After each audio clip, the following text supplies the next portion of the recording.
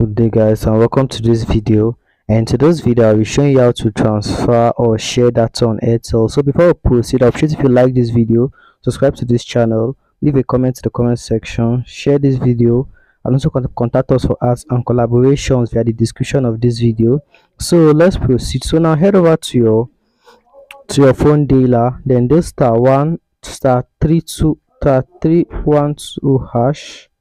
Okay, then proceed calling with your Airtel.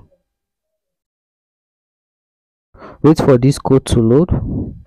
Now it has loaded. Now tap on hash, which is next, to be taken to the next page.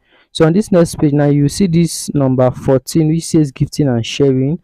Okay, just select it. Make sure that the option I selected, be it any number 13 or whatever, make sure it's gifting and sharing. Okay, because the number might change anytime. So now if it's your first time sharing data on Airtel, select number 1 to change your pin. Okay, what you just need to do, if it select change pin, input your old pin, which is 1234. If it's your first time, which is default pin, then input your new pin and confirm it. Then come back, you'll be brought to this page. Then you just need to tap on number 2, which says data give.